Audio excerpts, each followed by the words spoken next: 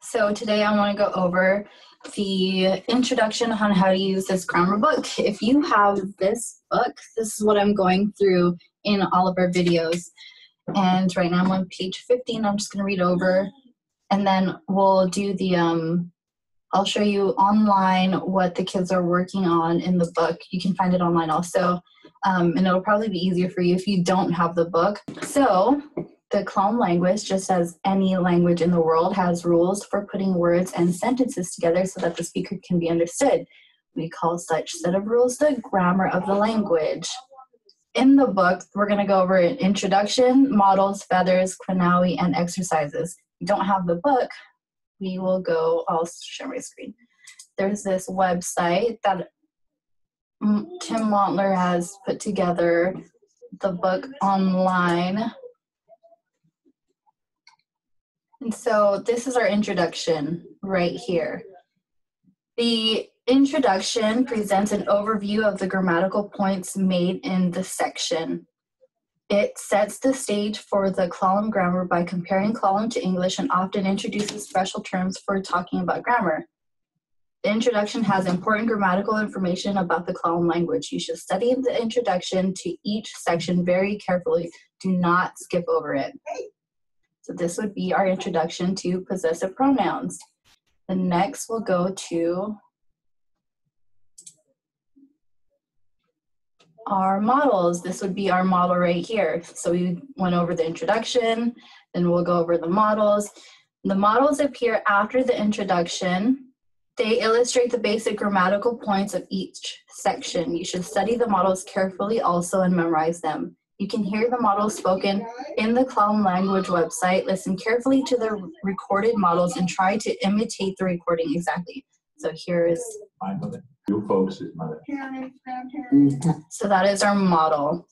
Go down here, and these are supposed to be feathers, but they're not there yet. We're going to change the icon for a symbol so that they're going to be feathers so they match the book. But this is the feathers, and the feathers comment on the models and provide detailed explanation of the grammatical points. The feathers are the heart of these sections and should be studied very carefully also. And then we'll go down to this right here is our quinawi. The quinawi section appears in a double box after the feathers and before the exercises. So they appear after the feathers and then before the exercise. The word quinawi in Klallam means talking together. So oh my goodness, let me share my screen. Sorry, you have to look at my face. So this is our quinawi. Someone will be when you're exercising or doing the quinawi, someone would be the snout, and then someone else would be the hotnet. And it illustrates the dialogue. This website has how we record it.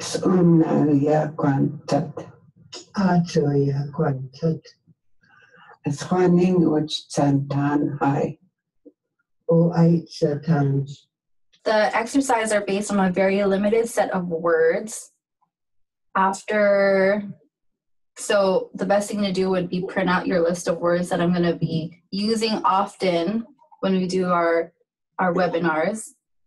The reason why we use a limited vocabulary is so that we can focus on the grammatical points for each section. If you want to expand your vocabulary, go ahead and use the Klallam dictionary. It looks like this. So feel free to use your Klallam dictionary. And a word of advice from our linguists and our elders is that Klallam is a very difficult language to learn. And it's far more complicated than English and European languages, but the difference that makes Klallam a tough language to learn rather than, say, French is because French and English share a lot of the same words, and when you're learning Klallam, it's a completely new language, and it's not easy. It's not going to happen overnight. And what our linguist said is the richness of the Klallam words and grammatical patterns are the result of thousands of years of development by the ancestors of our Klallam people. So remind yourself that preserving this beautiful and complex part of the Klallam heritage makes the struggle of learning it worth every effort. So don't give up. See you next time. Bye.